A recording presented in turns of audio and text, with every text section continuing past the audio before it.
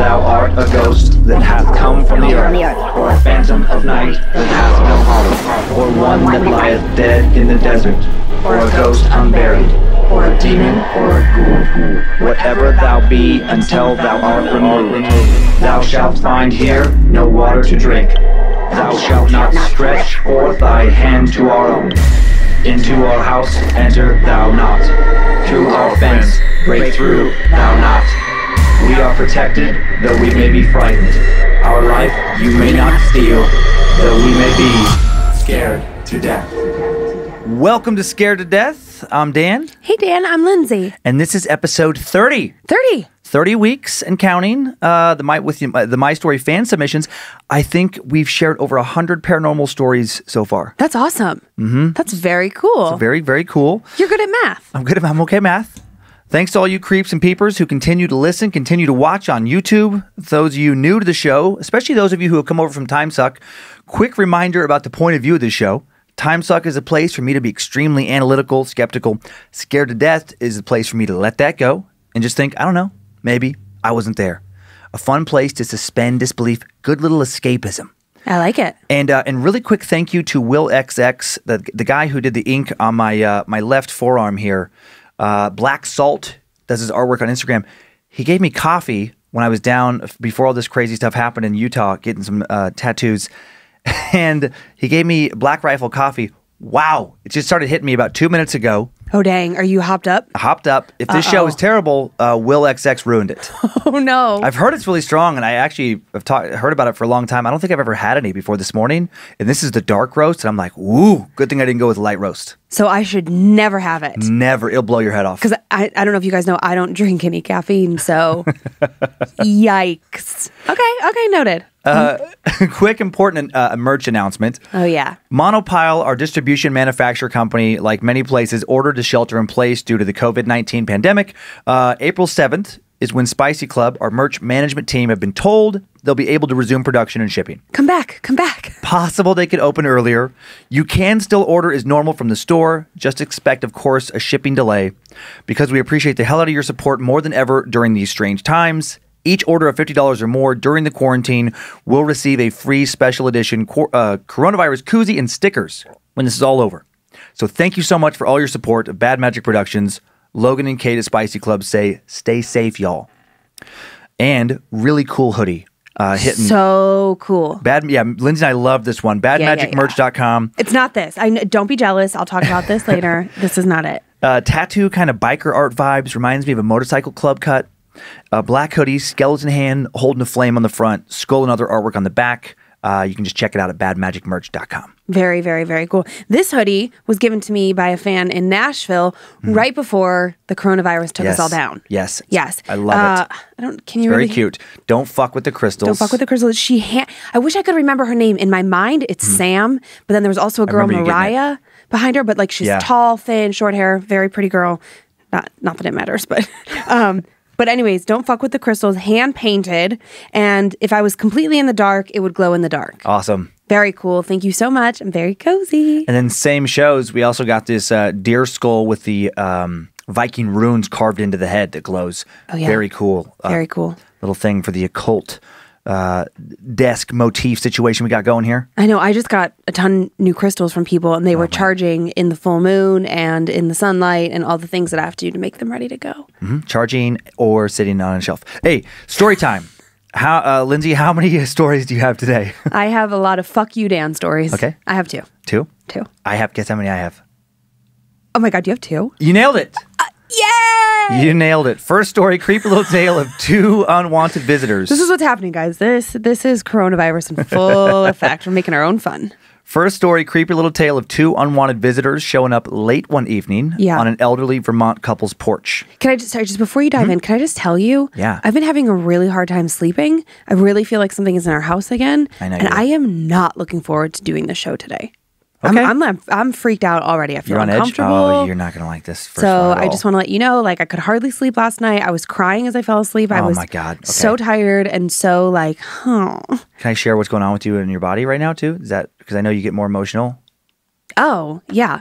Well, I mean, I just know that that's not like a thing. Like some guys are like, oh, is she on it? You know, it's like, but you do get more emotional. I do get more emotional during my time of the month. Right. But like I mean, let's get into it. I'm towards the end of it. So normally it's like right at the beginning. True. So I don't know. I don't know. It's a stressful time too. Maybe there's different stress. Things. Yeah. I've been drinking more at night too. Oh, jeez. I'm trying to get through it. Okay. So anyways, I just wanted to say that I am on edge. Okay. I'm going to get This is going to help. Yeah, you get cozy because there's not a lot of setup for this first tale. Really none. Cool. Thanks, Dan. But I'm ready to never sleep again. 2 unwanted visitors showing up late one evening, elderly Vermont couple's porch that they should have not let in. Second story, pretty well-known exorcism tale, the 2007 exorcism of Julia, as an unusual exorcism in that it was witnessed by an Ivy League educated psychiatrist. So we'll find out how a highly educated skeptic became a believer in the paranormal. All right, so you ready? You get your socks? Yeah, I just showed him off while you were talking so no one could see your face. Great. Okay. You ready? Oh, God. I'm really not. Okay, fine. Let's do it. Make the fans happy. Time now for the tale, Never Let Them In. Several years ago, in late January, in a snowy town in the midst of a hard winter, a town somewhere in the middle of nowhere, Vermont, an elderly couple, Stanley and Jean, heard the sound of 3 loud knocks on their front door. Jean jumped a bit, startled. Instead of walking over to open the door, she instead walked into the kitchen where Stanley was washing a few dishes before the two were to go to bed for the night. It was almost 9 p.m. The couple wasn't expecting any visitors. They never had unexpected visitors that late. The sun had set 4 hours earlier, and they lived on a large property with a long driveway leading to their front door. They would always know when someone drove up to their home after dark because the headlights would have to shine directly into the large bay window in their living room. And if someone they knew was stopping by, they'd almost, always call first. Right. None of that happened this night. So whoever was knocking had most likely walked. Extremely unusual for someone they didn't know to walk over 100 yards or through over 100 yards of darkness to knock on their door. Stanley cautiously peeked through the bay window and saw 2 children, a boy and a girl, standing on his doorstep. Fuck. Neither looked over the age of 11. Both stared down at the ground. Stanley, who had a few grandkids around the same age, told a still spooked Jean, it's just a couple of kids. And he walked over and unlocked and opened the door. He worried that something terrible must have happened to them. Nope. When he looked at the kids, the first peculiar thing he noticed was that neither of them looked back up at him. They kept their heads down, continuing to look at the ground. And then the boy asked, or maybe the girl, or maybe both, it was hard to tell for some reason, "Parents will be here soon. May we come in?" And they continued to not make eye contact. They just stood there in the doorway. Oh my fucking God, no. Stanley and Jean hesitated a moment. Jean shot Stanley a concerned glance and actually shook her head no, which surprised him. She's smart. This was weird, sure, but they were just kids, and he welcomed them inside. Of course, come in before you catch cold. I hate him. The kids settled on the couch, and Jean retreated to the kitchen to make some hot cocoa. While his wife put some water on the stove to boil, Stanley asked the kids some questions. So who are your folks? Why are they picking you up here? Is everything okay? Do you need to use our phone? All of Stanley's questions went unanswered, and then he heard a low growl from across the room. It was Charlie, Jean's tabby cat. And yes, it was Jean's tabby. Stanley wasn't really a cat guy, but he did like Charlie. Charlie was the most good-natured, friendly cat he'd ever spent any time around. Charlie liked everyone, and he teased Jean that he was going to take off with the first person who offered him a can of tuna.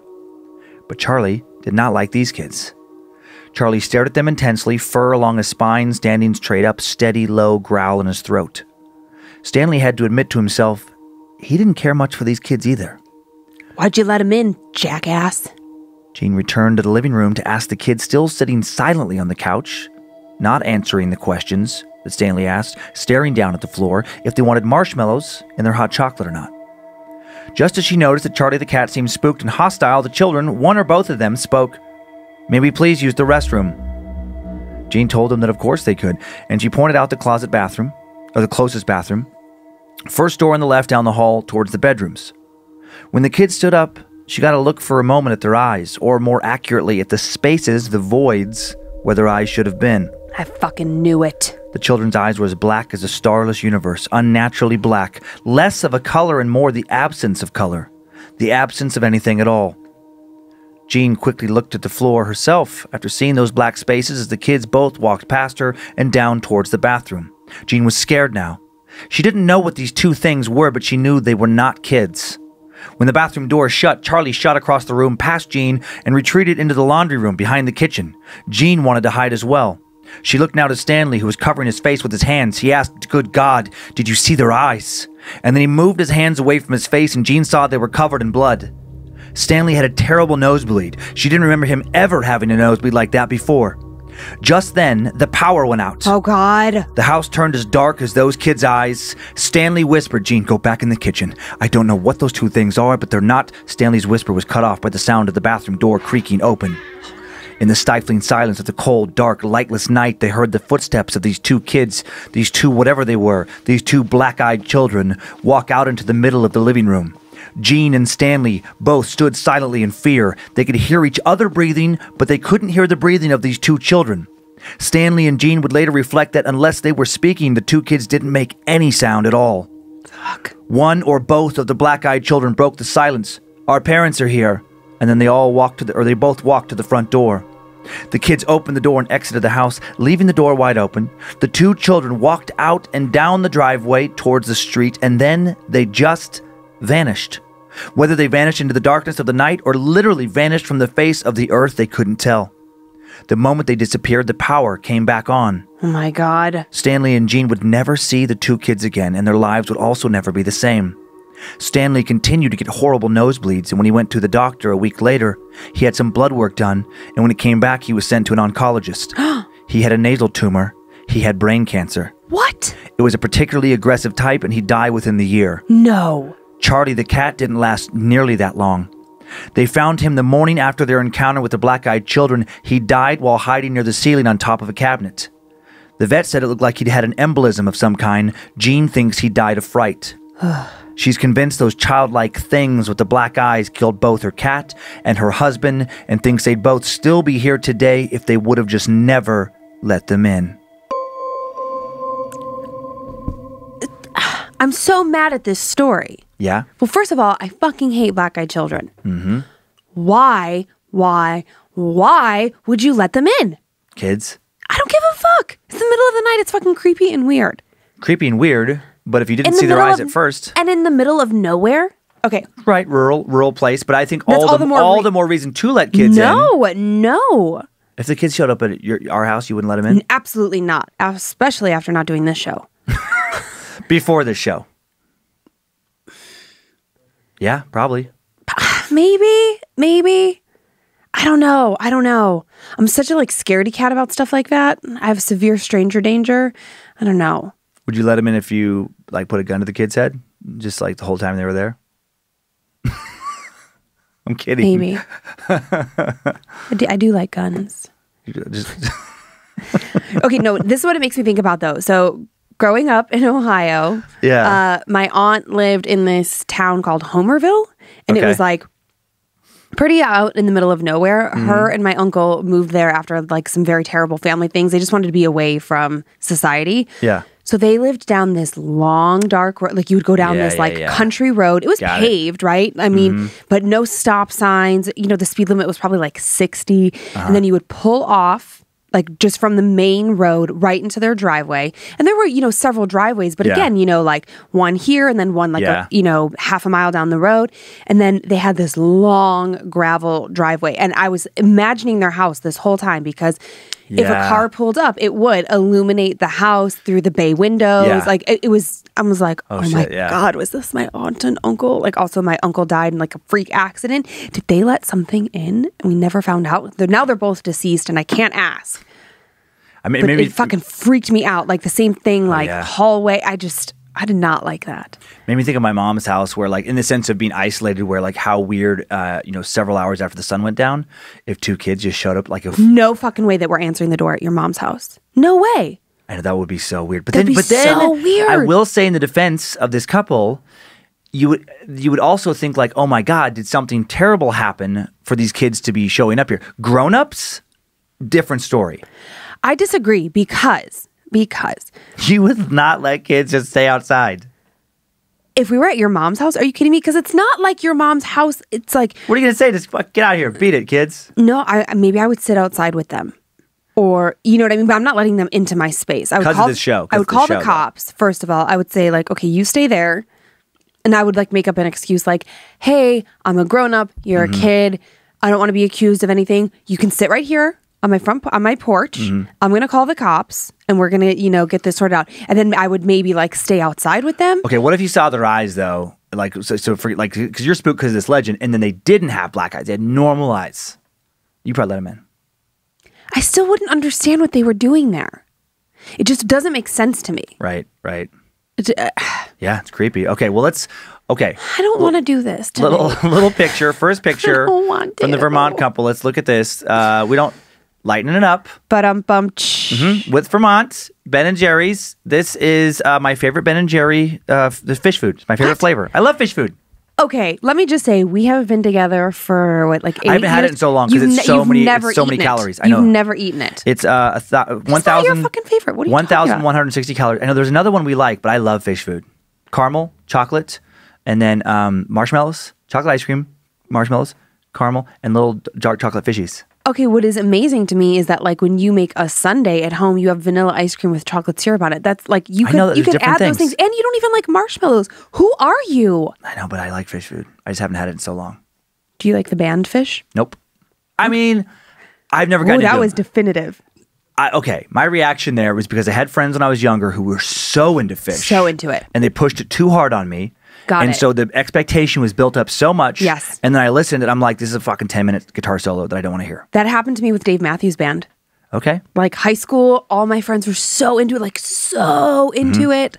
I was one of those people. Oh, and there was this guy. He was a naughty, naughty guy, and he tried to get me to like them by flirting with me, and he had a girlfriend the whole time. Okay. And then it really made me hate Dave Matthews. Why? But I'm back in. I'm back in. And I've heard fish since. I bet now I'd be like, oh yeah, okay, I get it. Do you like my stalling? Do you want to hear more stories? I like bands like Dispatch and stuff that are similar a little bit. Here, let's get to another picture. This is a better pic. Oh, that's not ice cream. That's a black eyed kid. Ah, bummer. That kid. If that kid showed up at your door, I get not letting him in. That kid looks like Joe's son.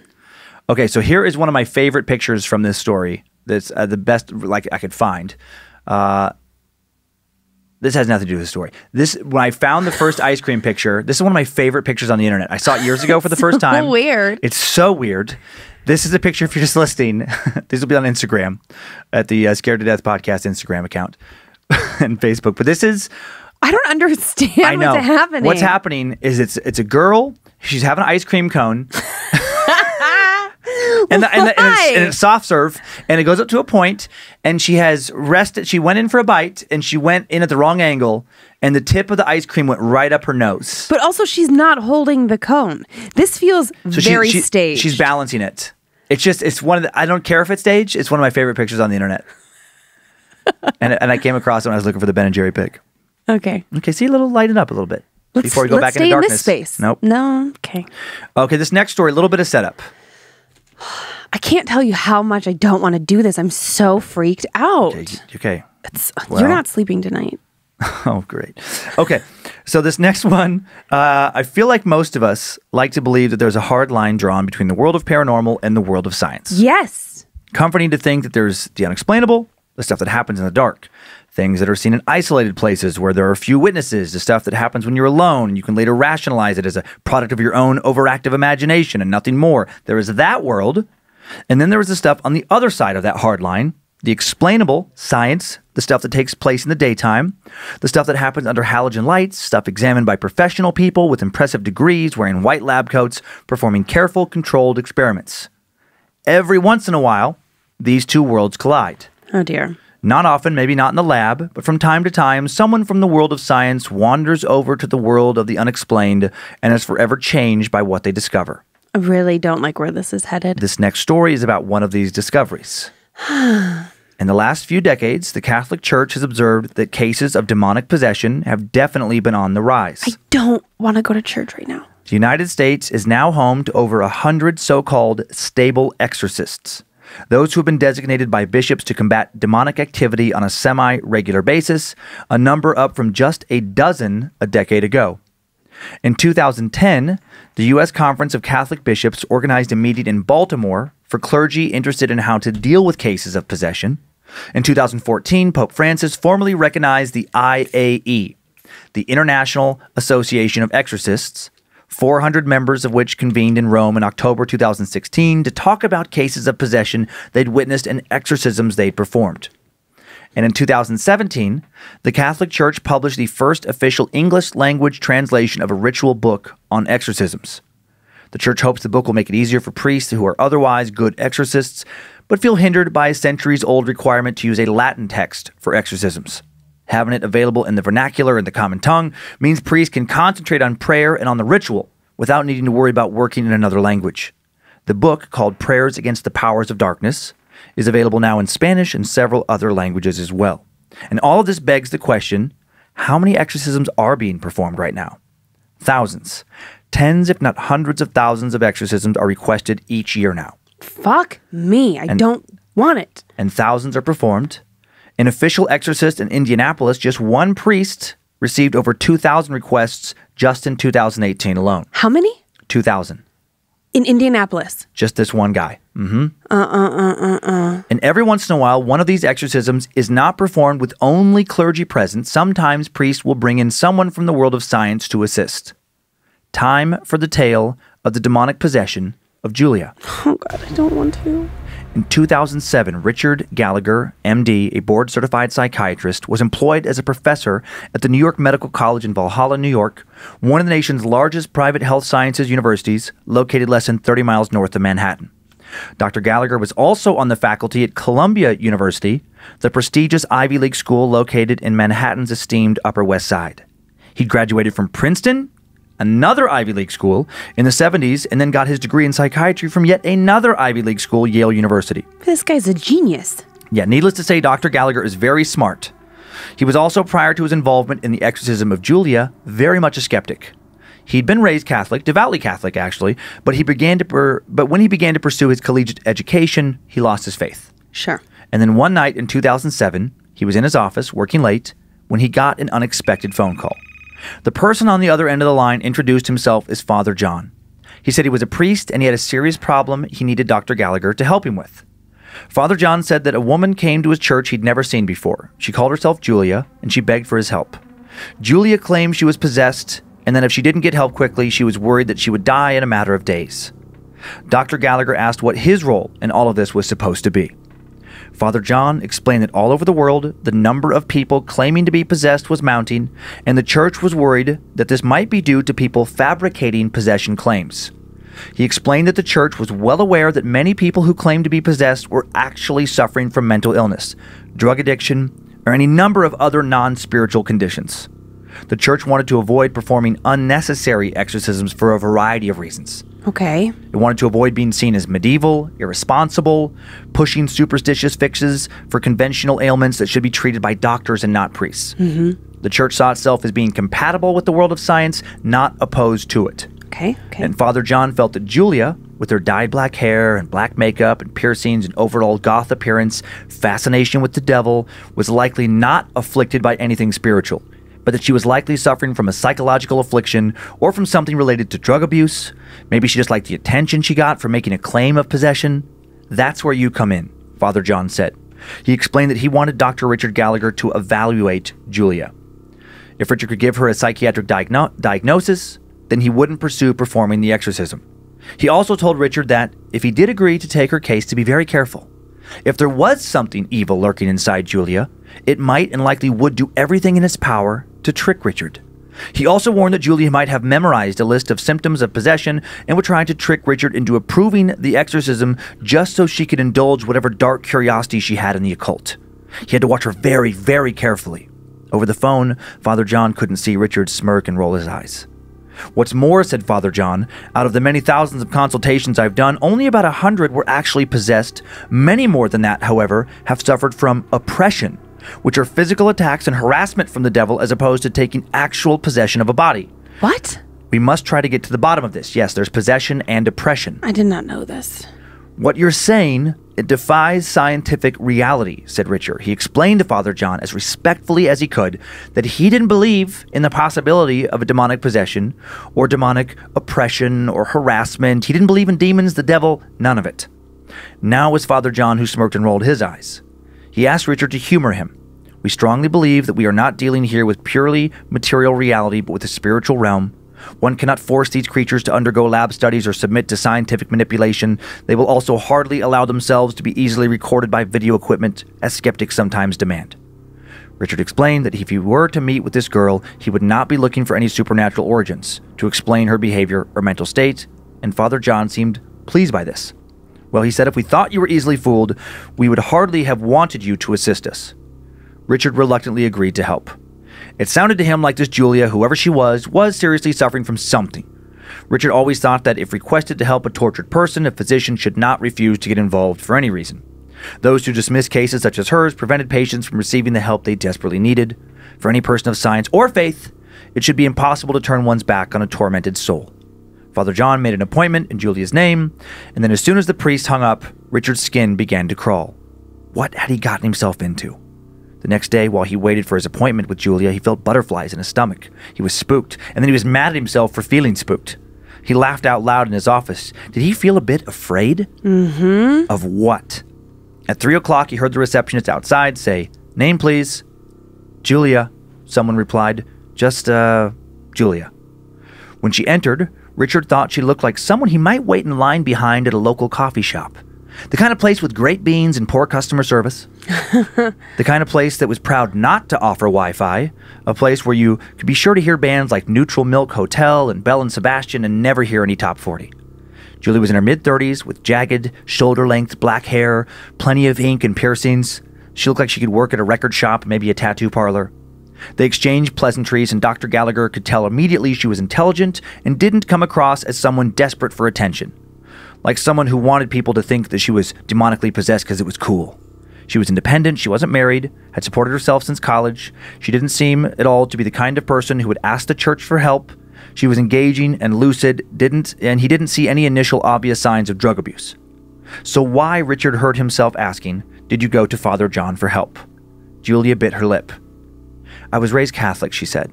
When I was a teen, I got pretty rebellious. I wanted to give my parents a big fuck you, so I started getting involved with these groups. At first, it was just teens messing around, but then some of them got really serious about it. It got to be like a cult. We didn't see anyone else. We only worshipped him. Who? Richard asked. Julia's eyes seemed to brighten as she said, Satan. Richard, unfazed by this admission, continued, so you were in a satanic cult? More than one, she said. When one died down, I would find someone else who would worship with me. We would sacrifice animals. Oh my God. Burn effigies. Sometimes we drank blood and ate raw meat. Fuck. And we prayed to him a lot, that he would use us to accomplish whatever he wanted to fight against the church. She fixed Richard with an even stare, and then it got out of control. What do you mean out of control? I mean, I truly believed in the power of Satan, but I also believed in myself as an individual. But I started feeling not like myself. I would be doing one thing, and then come 2 hours later, alone in a field or somewhere, naked and bruised, with my feet bleeding, as though I'd walked miles. That was at the beginning. I lost more time. I think I remember a couple hours of every day now. Richard stopped scribbling his notes. You only remember a few hours every day? She nodded. He breathed a huge sigh of relief. This sounded like a straightforward case of dissociative identity disorder. A couple more sessions and he could give her a diagnosis. He smiled at her. They talked for a while longer about her past. In the last few minutes of their session, Richard walked over to his desk to put away his notepad. And then when he turned around, Julia was different. Her back was rigid, her shoulders hunched, and she was twitching like a dog with rabies. Stupid fucking priest, she growled in a low, guttural voice. Leave her alone, she's ours. Oh my God. Julia? Richard asked tentatively. Julia convulsed, sliding down in her seat, her eyes darting across the room. Her hands were like claws gripping her skirt. After a few brief moments, she shut her eyes, and when she opened them, it was the same mild, detached stare that Richard had seen for most of their session. When she spoke again, her voice was normal. What? She asked him.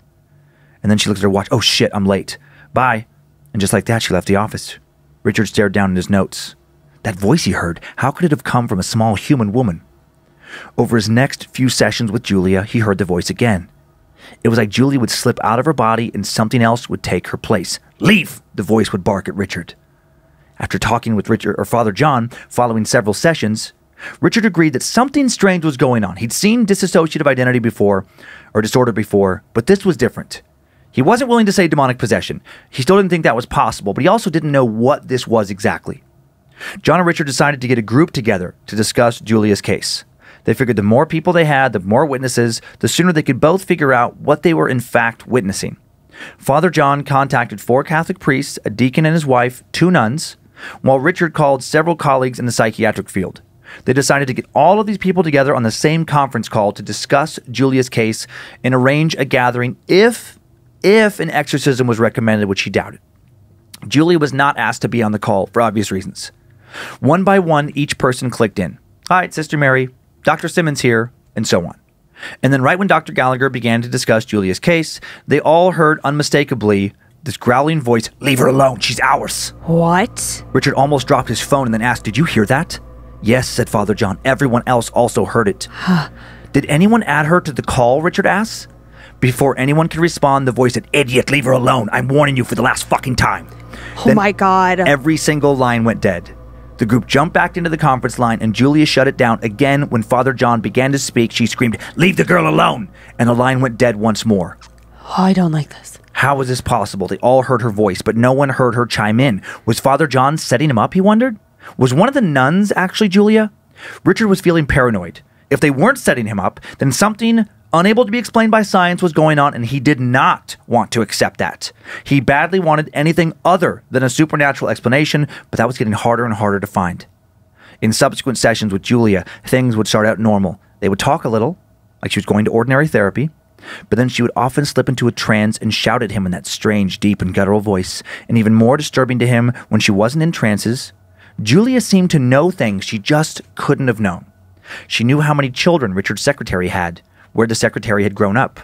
She knew that one of her children was sick. Oh no. She knew similar information about people she'd never met. She knew the family history of one of the nuns that Father John had contacted. One day, Julia described not only the actual surroundings, including the decor of his room, but the exact state of mind, which was skeptical and dismissive, of a priest that Father John had contacted, one whom neither Julia nor Richard had ever met. Julia could also consistently depict from hundreds of miles away with amazing detail the activity of one of the principal priests involved. She would repeatedly report from her distant vantage whether and when he was in pain because he suffered from a chronic illness, where he was, and remarkably, even what he was wearing at the time. A blue windbreaker, she would say. He's on the beach, he's feeling good. What? And then one day she fixated on Richard with a soft, sympathetic look. She said, "Oh, sorry no. about your mom. Ovarian cancer is a rough way to go." How did Julia know this, Richard wondered. It made no sense. There was no way. He hadn't talked about how his mom had died to Father John or Julia or anyone else he assumed she could have met. Still skeptical, Richard wanted to find out if someone was feeding Julia information. And then she told him something he had told no one. The night before a session, his cats had been running around all night, meowing, growling, hissing, darting through the rooms of his townhouse, waking him up. It was like something only they could see was constantly spooking them. I don't like that. The next day in a session, Julia flashed him a sinister smile and asked, "Dr. Gallagher, how did you like the cats last night?" Oh my God. How could she possibly know that? Get the fuck out of here. Richard decided to conduct another little experiment that day to convince himself one way or the other as to whether something supernatural was going on.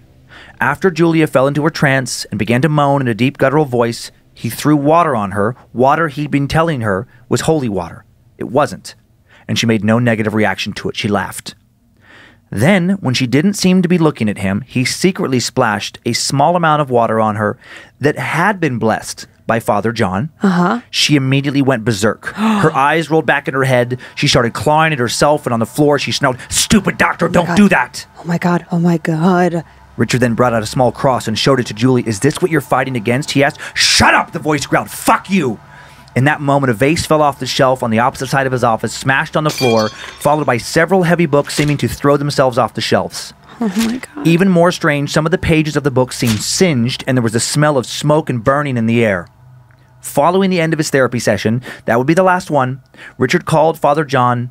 "In my medical opinion," he said, barely believing the words coming out of his mouth, "this woman needs an exorcism." The skeptic, the Ivy League doctor, had finally been convinced dissociative identity disorder did not cover books flying off shelves and the ability to decipher water from holy water. Not only did he actually recommend an exorcism, he wanted to be there for it. The exorcism of Julie began on a warm day in June. Oh dear. Despite the weather, the room where the rite was being conducted, deep in an underground room of a nearby cathedral, very, very cold. As soon as she walked into the room, Julia fell into a quiet, trance-like state. It was as if she had vacated her body. The thing inside her hadn't woken up yet. The priest tied her to a bed so she would be unable to hurt herself, and as Dr. Richard Gallagher watched, they began to pray. Holy Lord, all-powerful Father, eternal God, Father of our Lord Jesus Christ, you who are destined that recalcitrant and apostate tyrant to the fires of hell, you who sent your only Son into this world in order that he might crush this roaring lion, look speedily and snatch from damnation and from this devil of our times this woman who was created in your image and likeness. Throw your terror, Lord, over the beast who is destroying what belongs to you. Give faith to your servants against this most evil serpent, to fight most bravely. Let your powerful strength force the serpent to let go of your servant, so that it no longer possesses her, whom you deign to make in your image and to redeem by your Son, who lives and reigns with you in the unity of the Holy Spirit as God forever and ever. As soon as he spoke, Julia started to writhe, her body twisting and straining against the ropes tying her down. She made animal-like noises, growling deep in her throat. Her pupils narrowed to slits. "Unclean spirits!" this priest commanded. By the mysteries of the incarnation, the suffering and death, the resurrection and the ascension of our Lord Jesus Christ, by the sending of the Holy Spirit, and by the coming of our Lord into last judgment, I command you, tell me with some sign your name, the day, the hour of your damnation. Obey me in everything. Although I am an unworthy servant of God, do not damage this woman or my assistants. Despite this prayer, damage would be done. With a flick of her wrist, Julia slammed a 200-pound priest into a nearby wall. There was an audible crack, and the priest slumped over unconscious. Oh my God. This image would haunt Richard. Nothing in the scientific world covered anything like that. While a few people ran over to the priest to get him out of there into a hospital, the voice spoke. "Stop, you whores!" it said to the nuns who were bent over the priest. "Stop, you sluts will be sorry." Then the voices spoke in Latin, Spanish, and French. They cursed and ranted for hours. But Julia never seemed to grow hoarse or need water or tire. The room, which had been so cold, began to grow hot and smell like garbage left in the sun, like sulfur. The heat and the stink soon became unbearable. As Julia screamed and screamed, her body rose until she was levitating a foot in the air. Holy shit. Levitation definitely not covered in Richard's psychiatric diagnostic manual. What he saw was stunning. As she rose, she cackled, her body convulsing with the force of her laughter until she had almost bent in half backwards. The priest threw holy water at her, and it sizzled in the air. They shouted prayers over her screams. Whatever had taken over Julia began to reveal secrets about each person in the room. "You abandoned your poor sick father," she hissed. "He's all alone in Connecticut, wondering when you're going to call, but the cancer will get him before you do." She revealed painful secret after secret for hours, reducing several of those present to tears. And then, after they finished the first exorcism, Julia's eyes fluttered open, now with their normal round pupils. They asked her if she remembered anything. No, she shook her head. Oh my God. "I don't remember anything." Julia would go on to have 8 exorcisms in total. Holy shit. Each one a couple weeks apart. Each time the presence inside of her lashed out with just as much venom as it did the time before. The exorcisms were not working. When Richard, frustrated, asked Father John why it wasn't working, Father John replied, "True possession can sometimes be taken care of in just one exorcism. Other times it can take years. It can depend on the willingness of the victim to help themselves. The exorcism makes the demonic hold on the person weaker, but the person's response also influences the outcome greatly." Julia wasn't fighting back hard enough. Because Father John thought that some part of her liked having this powerful demon inside. A part of her didn't want to let it go and return to a normal life. Crazy, but it does make a kind of sick sense. Most humans crave some sort of power. And this demon, it did give Julia a power she couldn't hope to have without it. "She's playing both sides," Father John said. Still possessed, Julia abruptly quit after the 8th session. And then a year after Julia had dropped out, she called Dr. Gallagher out of the blue, asked him to convince Father John to resume the exorcism rituals again. "I'm dying," she said. Richard, of course, made an appointment for her to meet up with he and Father John, but then she never showed. Oh no. And he never heard from her again. And now Richard wonders if Julia is still out there somewhere, still possessed. Has the demon finally killed her? Oh my God. Or does she still live with it inside of her? And which fate is worse? No resolution? Nope.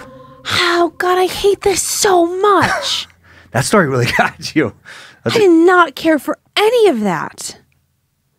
I forgot that I didn't have my amulet on or my sage necklace. I had to grab it. I was worried about you losing your shit in that story. I felt like I was going to cry. I know. I was worried about that. I could sense it. Why? Oh, man. Well, okay. This is Dr. Gallagher. There was like, on the web, there's pictures that are like JPEGs, and then there's like these web images that you can't show on the slideshow, and there was like more professional looking pictures. But whatever. That's him. That's him taking a selfie in a garden. Cool. So that was best picture What I up, could find. Dr. G? So a highly educated dude. This next picture is Julia. The best picture I could find of her. That's Winona Ryder. That is Winona Ryder in Beetlejuice. There's no picture. She was anonymous. Julia. I was like, what? But right, that's kind of who I was picturing. It's like a little kind of like that. I guess. Yeah. One of the best movies ever, by the way. Beetlejuice? Why would you do that? I would love little Beetlejuice right now. He was funny. Little Michael Keaton Beetlejuice, come on. You're such a fucking idiot. You can't do that. It's a movie. Okay.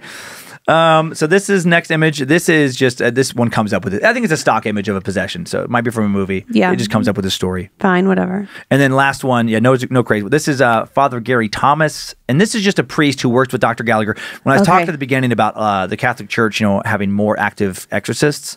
Was that the Indiana guy? No, but this is, well, actually, I don't remember where he's from. No, but I think he's California based. But he's one of the most known U.S. exorcists right now. And actually, I never saw it. Can we interview him? Maybe he might. Yeah, he's that movie, The Rite. It's a 2011 exorcism. It was Anthony Hopkins. I saw it. Oh yes, I saw. I didn't see that, but that's who it's based on. Anthony Hopkins' character is based on this guy. Nope. Well, I can't watch scary movies anymore. Like this podcast has single-handedly ruined my ability to watch any scary movies. It's just all too fucking real. I've been craving lately that Netflix Haunted, I think it's called, the one with all the supposedly true stories. It freaks me out, but I like getting back into the mood of it.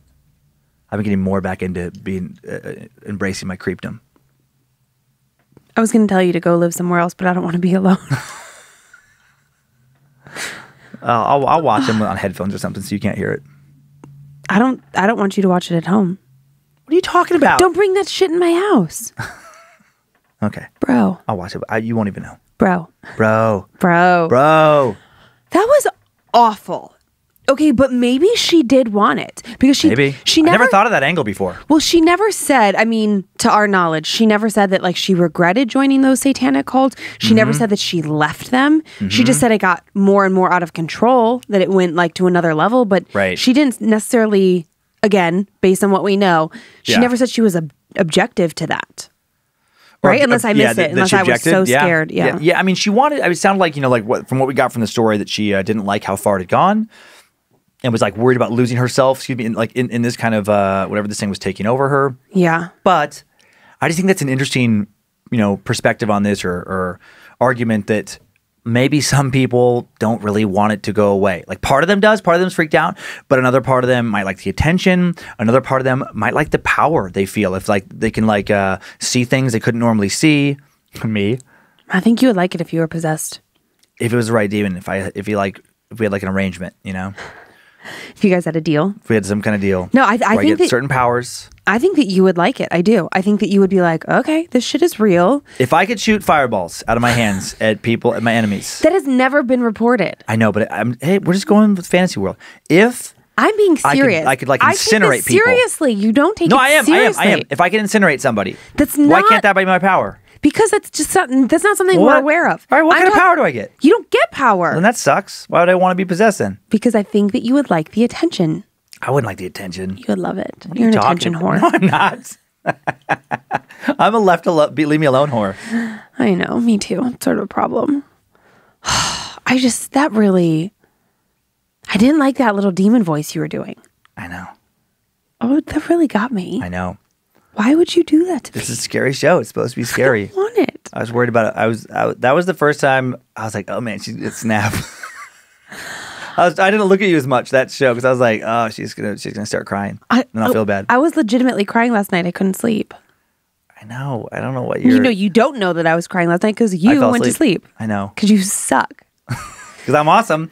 No, because, okay, so last night I said to you, I was like, babe, and I wasn't even being dramatic. I just said I don't know what it is. I'm just having a really hard time sleeping. And it really could just be we are clearly all in a very stressful environment. And even though we're not personally affected in the sense that our families are healthy, our children are healthy, we lost you lost your job temporarily, but like, you know, that we're dealing, right? Just like everybody else, right? Okay, but like all somewhat manageable things. I don't know if that is like subconsciously weighing on me. I don't know what's going on, but I was nicer. See, in my defense, kind of. No, hold on. You put me like in a no-win situation where I'm like, you're freaked out, and I'm trying to tell. I'm like, you're gonna be fine. I'm like, nothing's happened to you ever in your life in that situation. The odds are that it's gonna happen now are very low. And then what did you do? And you kept saying no, because you kept saying you don't know. You know, and so what can I say to that? And then I'm like, well, I don't know what to tell you. What then. did you say? And I fell asleep. No, you decided to start making jokes. What did I do? I don't even remember what joke I made. Oh, okay. See how invested you but are. I can't comfort you. If you're like, well, you don't know, then there's nothing I can say. Yes, you can. You could hold me and say like, baby, it's okay. I'm here. If something happens, if you get freaked out, it's okay. You can wake me up. Like you would have said last night, you're like, you couldn't stop it. So that's not the point. You have to keep being reassuring. Okay. And you have to tell me that it's going to be okay and that you're there and that you'll protect me. And that if I wake up in the middle of the night, because I've been having terrible dreams. Remember the last couple of nights I've been like, God, I'm having the weirdest dreams. And that, I used to have such vivid dreams when we first started dating. They all involved you being a very terrible human being. Of course. I'm sure that was just like relationship insecurity kind of stuff. But yeah, but you, like last night, you could have just said, yeah, like, well, if something wakes you up, just let me know. It'll be okay. Because under these circumstances, you could go back to sleep. It's not like those annoying times when you have to get up at 4 a.m. to catch a flight to go do stand-up somewhere. I could wake you up, but you didn't offer that. All right, you can wake me up. Oh, now that I pressured you to. But you were making jokes that I had 2 doodles and the doodles will protect me. Exactly. The dogs will protect you. Oh, that's right. I forgot about that. It's not funny. It is funny. It's not funny. I talked about how they're a new breed and scientists haven't, and paranormal people haven't studied them. And for all we know, Australian Labradoodles are the key to stopping Satan's power. Maybe. You don't know. That's their main quality. People thought they were just like super cute. No, they're God's chosen warriors. Oh, now they're God's chosen warriors. Yes, of course they are. Well, anyways, if there's like a big, powerful man who wants to snuggle me and tell me that I can wake him up in the middle of the night, there's a job position available for you. Oh, man. Yeah, I just invited somebody else to our bed. Sweet. Well, if that person comes over, I want them to bring some sexy lady who's just like doesn't get fucking bothered by this stuff. Fine. Deal. Bring the two of them over. You guys can sleep upstairs. Sweet. I'm keeping our bed. We're not even going to sleep. Good for you. All right, tell your story. High five, bro. Hey, bro. Fist bump, bro. Okay. But I was really scared, and now I'm just we can recap a little bit more on that. But it just, I mean, that felt very, very real, and the fact that it was unresolved. No, but you said at the beginning that it's a very famous haunting. Is there like a relatively? movie? Is there a movie based just on it? Just a lot of articles. Just okay. I mean, it got a lot of press because of the guy's academic prestige. Okay. Yeah. Okay. Well, do you remember earlier in one of your stories there was like a tapping at the door, the black-eyed children? And there was like an animal involved. I've got more of that for you. The cat, yeah. Okay. Okay. Do you want your squishy? I got my squishy. Do you want to cross? Boom. Nope. It's really comfortable to hold on to. I like this guy. Okay. Okay, well, for this story, we are headed to rural Kentucky. I hate how so many stories take place out in the middle of nowhere. Just really... Because we kind of live in the middle of nowhere. Anyways. You know that Kentucky used to be called Devil-tucky for a long time? I did? No. I thought it was... I believed you. It was really convincing. I know. I really sold that. You're a hilarious Dan Cummins. Are you ready? Yeah. Okay. Hey, Dan, Lynze, Reverend Dr. Joe, and Penny Pooper, that's our dog, for those of you who don't know, and the rest of the gang.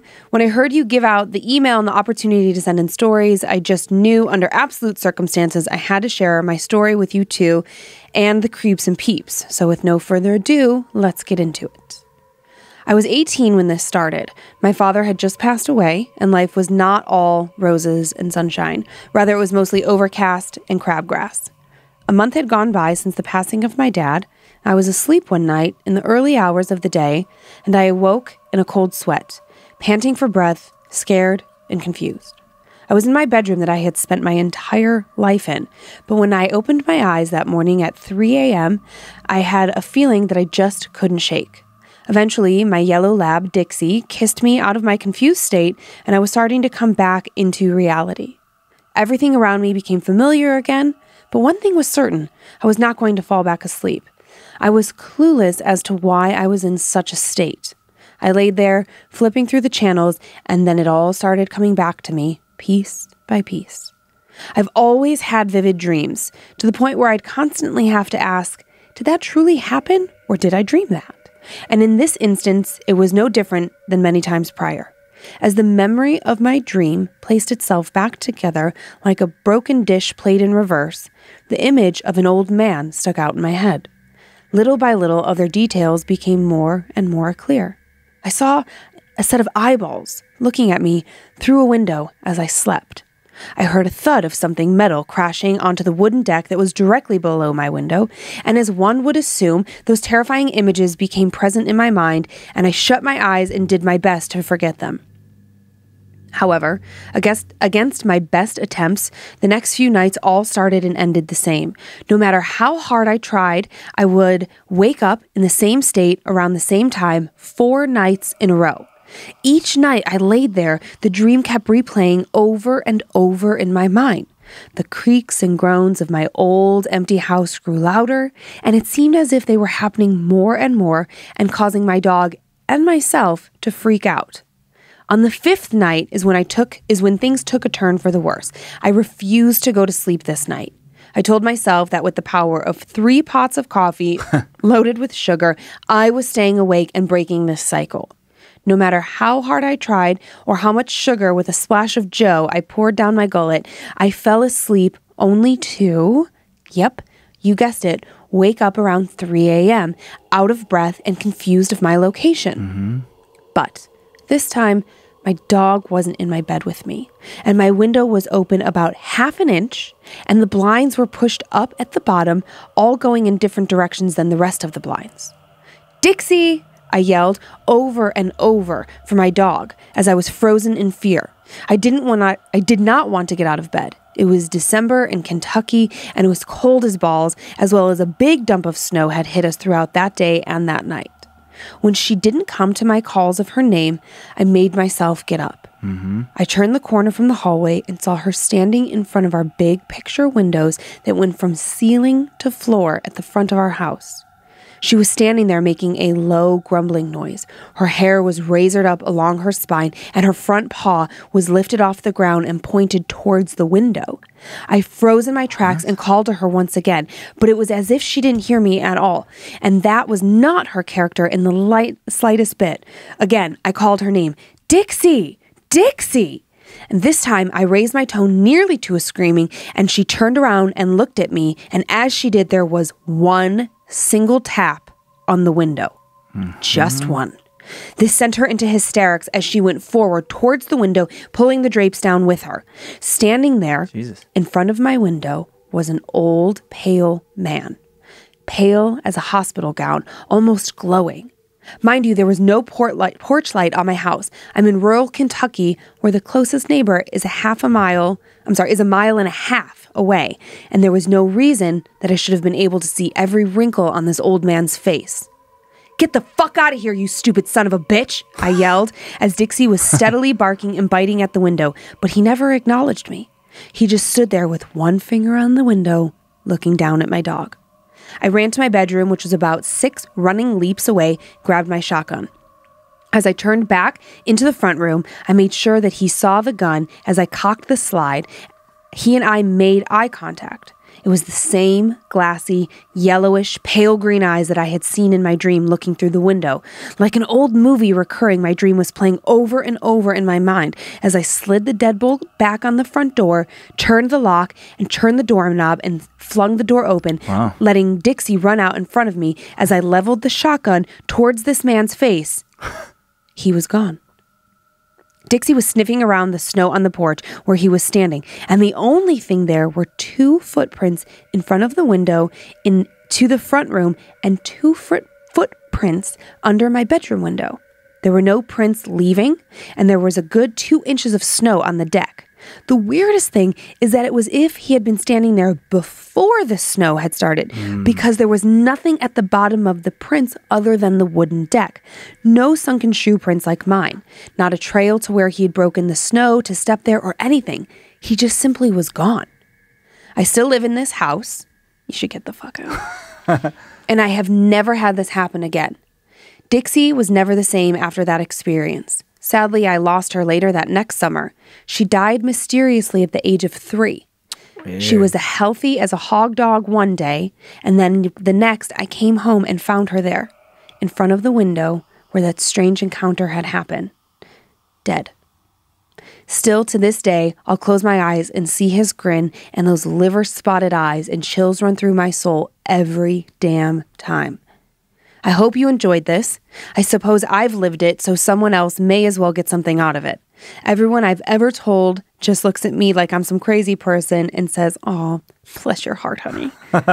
And then I'd imagine they talk about me when they get home. To be clear, I don't drink or do drugs, so I know what I saw, and no one can take that away from me. Your biggest fan in Kentucky, Cody. Wow, Cody. That one I was wondering, like, if it was I expected it to be the dad. But clearly not. But clearly not. Just because of that detail earlier in the story. I thought that's where it was headed to. And as I started to read the story, I was like, oh, it's just going to be his dad. It's going to be this, like, maybe potentially sweet story of his dad coming back and, like, maybe warning him about something. But then as it went on, I was like, eek. Yeah. God, yeah, that's the creepiest detail to me was the footsteps going all the way down to the ground. Yes, that it must have snowed around him. And in 2 different spots, by 2 different windows. I thought it was most creepy that the dog died in the same spot where he saw that old man. Or whatever. Weird stuff, all of these things. When you look at all these stories in their totality, just like, what the fuck could be going on? I don't know.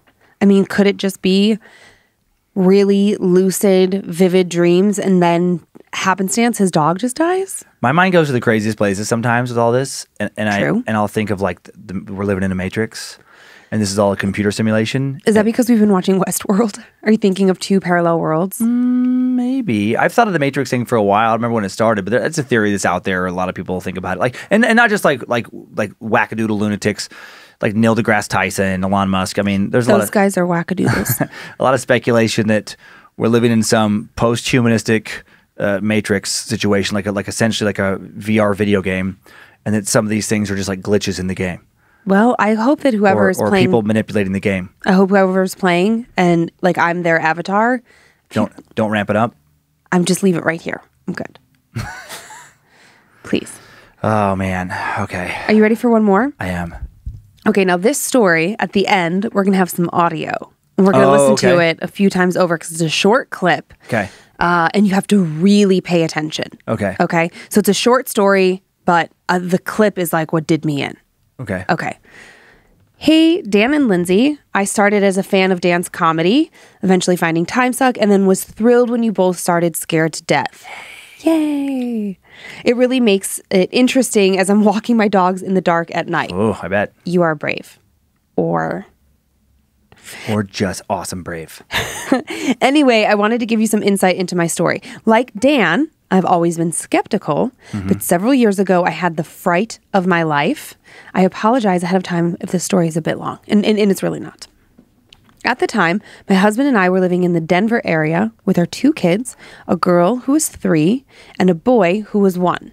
Both kids shared a bedroom, and my husband was working late nights at a movie theater. Like most 3-year-olds, my daughter fought me constantly to go to bed at night. There were a lot of tears and crying until I think she eventually wore herself out and fell asleep. We've all been there. Yeah. She would scream and cry that there was a monster under her bed, and I just assumed that this was something that all kids dealt with. A year later, my husband and I moved to Colorado Springs to be closer to family. My daughter continued talking about the monster under her bed to the point where she gave it a name, Top. She played with it in her room like an imaginary friend, spoke to it at night. My husband had also seen blurs of movement out of the corner of his eye from time to time. Okay. Other examples of something in the house would be that another time when I was cooking, I couldn't find the salt. It wasn't until dinner was done that I found the salt container in, of all places, the freezer. Cups were always turned upside down in the cabinet that were normally flipped right side up. Things like this happened quite a bit in this apartment. Also, during this time, my husband and I were fighting almost daily. Screaming matches and arguments about everything and yet nothing all at the same time. One night, my mom offered to watch the kids so that my husband and I could have a night together. We decided to have a few drinks and then watched Ghost Adventures on TV. Afterwards, I said, let's go see if we can find Top. We had a ghost box, which we used to walk around our small apartment. We also had an old video camera that we set up on a table in the kitchen, a room we never entered during our ghost hunt. And that matters, okay? Okay. To give you some perspective, the camera sat on the table in the kitchen, and we were never then 4 feet close to the camera. About an hour later, after finding diddly squat, we decided to end the hunt. My husband took the audio from the camcorder. The camcorder didn't record video. They only used it for audio. Okay. And tried to analyze it on the computer. The audio I have attached to this email has not been edited or modified in any way. We are no AV experts in any way and wouldn't even know how to do that. In the audio, you can hear me say, cars, ? And the clicking of the ghost box. After that is when the speaking starts. I'm not entirely sure what the audio says, but I do believe it ends with, help us, please. When I heard the audio, I freaked the fuck out. I felt exposed and scared all at the same time. Was something always in my house watching me? And worse yet, was this thing attached to my daughter itself? I immediately salted every inch of the outline of my house because I was so panicked. Good choice. I whispered over and over and over again for it to leave my house. Go into the light. I had no idea what I was doing, but I knew I didn't want it to be there with something. I didn't want to be there with something else. The next day, I went to my mom's house to pick up the kids, and upon bringing the kids home, my daughter ran into her bedroom closet and started wailing. I ran in. What's the matter? I said. He's gone, she replied. What are you talking about? Top is gone. Where did Top go? Whatever was there was confirmed to be my daughter. Whatever was there was confirmed to be gone by my daughter, and things in the house soon returned to normal. Dishes stayed where they were supposed to, spices stayed in the spice drawer, and my husband never again saw those shadowy movements. My daughter only talked about Top like a friend who had moved away. I had to write this story in because I just finished the episode, Please Stay, where another listener and Lynze both talked about seeing a bright light in their bedroom while sleeping. When I asked my daughter, sometime later, to draw what Top looked like, she stated he looked like a tall man with a bright light on his head. The light was so bright that she could never see his face. And I said, well, then how do you play with him if the light is so bright? And she replied that the light wasn't always bright, only when she was sleeping, and that during the day, he looked just like a young boy. However, if you listen to the voice in the recording, that is not a young boy's voice. I moved out of the apartment shortly after all of this and into my own house. Top didn't follow us like I believed he did when we moved from Denver to Colorado Springs. Top really was gone. Anyways, love the podcast. Love you guys. Thanks so much for giving us all the humor and horror and keeping us all a little sane in this wild world. Liz Theron. So thank you, Liz. Producer Joe is going to cue up the audio. Okay. Okay, so just as a... And Zach working as a producer. Oh, yeah. The script keeper from Time Suck. Zach Flannery. Okay, so just as a reminder, first we hear her say cars. Okay. And then we hear the clicking of the ghost box. And then it speaks. Now, it's only about 15, 20 seconds. Okay. Okay, Producer Joe, are you ready? I am ready. You guys ready? Okay, yeah. And I think we're probably going to listen to it a few times. Okay. And I'm guessing on the volume. Let me know if you need me to turn it up. Okay. Cars.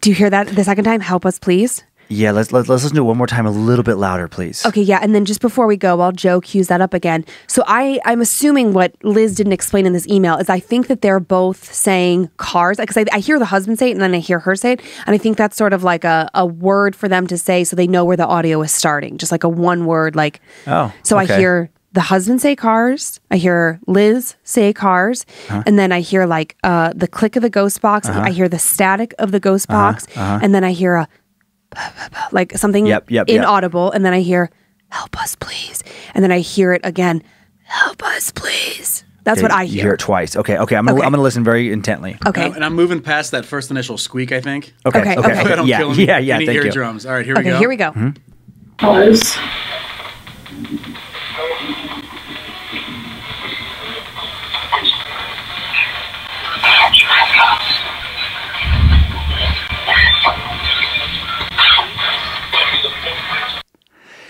That second one, I mean, now I don't.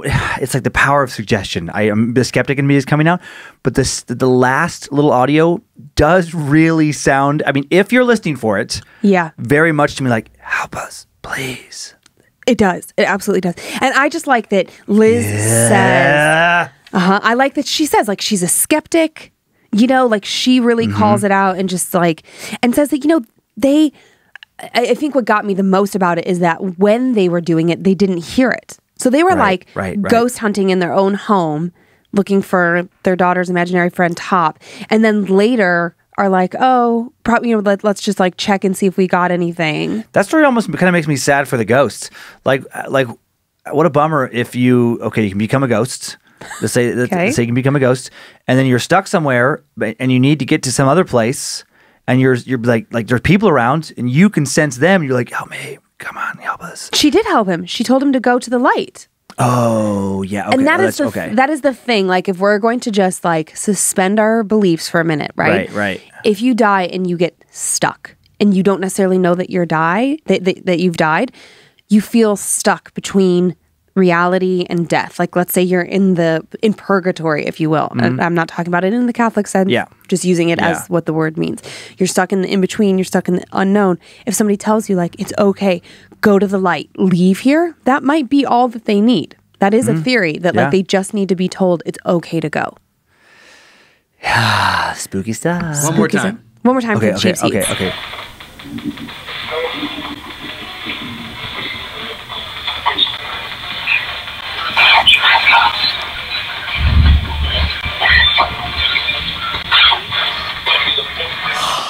It's that last one. I can't understand anything before that. Just but that last, like that first one sounds like it's our house or it's my house. Ooh, yeek. Okay. One more time. Oh I know this is not that exciting if you're watching. Well, though you can hear it. Yeah. But like, yeah. Oh man.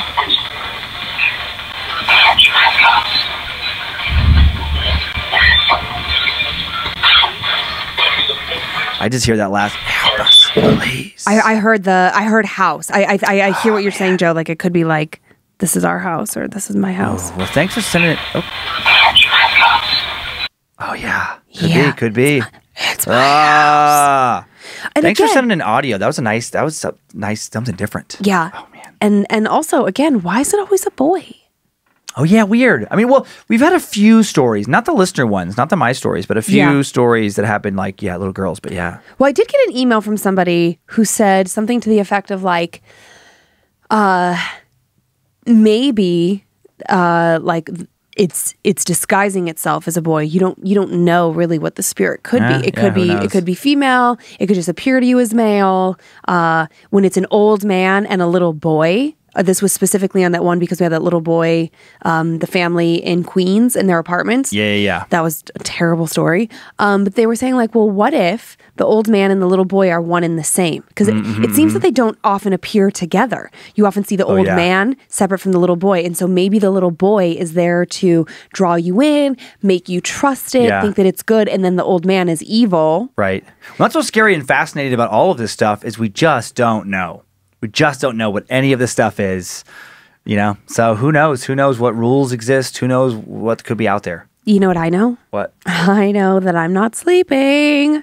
I was doing so well for so long. You were doing good. I was doing really great. And then I've gotten a couple emails and met a couple people who were having a hard time sleeping, like night terrors or whatnot, and families that casually and families who very much so believe in the power of crystals. And so they had gotten clear quartz, which I have some up here, and they would put it under their pillows, and the quartz turns entirely black.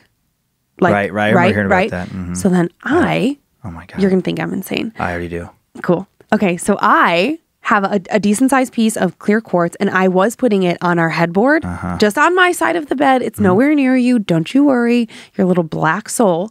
And I had taken it down because we have a fabric headboard and I was cleaning and I vacuumed the headboard as one does, and I forgot to put it back, and I was having terrible dreams and nightmares, and then I put it back.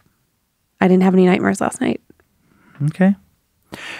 My brain just went to a place of I just want to get a bunch of obsidian, and if I, in a perfect world, I would match all of your crystally things with equally sized pieces of obsidian. You clearly don't know what obsidian does. No, but it would make you think everything had turned black. That's the point I was trying to make. They're not even the same shape. I wouldn't even believe you. I know the difference in the content, the way it feels, the way it looks, the makeup of the different crystals. Please stop sending my wife crystals. Oh my God, you guys, I got so many. Look at what's happening. You guys, her sanity is hanging by a fucking thread right now. I mean, I don't even know like how coronavirus could happen with all these crystals around. Because they don't do anything. Hey, you guys, please keep sending in your personal tales of terror to mystory@scaredtodeathpodcast.com. For everything else, info@scaredtodeathpodcast.com. Could I interject for 1 second? Please send your crystals up your asses. Thanks for listening. Or what? I just wanted to say one thing about the My Stories. I've been meaning to say this for a few weeks because when we were meeting fans after shows, they were like, oh, I want to send my story, but like I'm not a good writer. Send it. Oftentimes, just send it with like a precursor of like, hey, I'm not a good writer. So like, I'm good at cleaning up like the sentence structure. I'm not going to change your story, but please don't be afraid to send it in just because you don't feel like you're the most prolific writer. Because there have been a few that I've gotten, and again, they've come with the caveat of like, hey, feel free to clean this up. So I just rearrange sentences. I never changed the story. It is still, the integrity is all there. Yeah. But you know, like not all of us. Good announcement. Yeah. Like we're not going to like add details. No. But if you are worried about like just sounding stilted or whatever, we're happy to clean it up. Yeah. You know, as best we can. We're not the best, either. Yeah. I'm not. Yeah. I'm no author. I'm no Stephen King, but. Referencing that joke. You're welcome. Nice. Well, thanks for listening or watching Scared to Death Bad Magic Production. Thanks to the Bad Magic Productions team. Zach Flannery on the board as well as Joe today, learning that. Harmony Vellicamp, social media. Joe Paisley, also I just said, producing. Joe. Sophie Evans helping, to find more creepy stories. And then Zach Cohen, Jeffrey Montoya, and Joe Paisley on the sound beds. Heather Rylander, mystory@scaredtodeathpodcast.com. She's handling those emails, sending ones over to Lynze. Follow us Facebook, IG, Scared to Death Podcast, and subscribe to Bad Magic Productions and enjoy your nightmares, creeps and peepers, and stay safe out there while you are scared to death. Okay, bye. Bye. If spirits threaten me in this place, fight water by water and fire by fire. Banish their souls into nothingness and remove their powers until the last trace. Let these evil beings flee through time and space. Evil may pass through, but has no home here within, scared to death.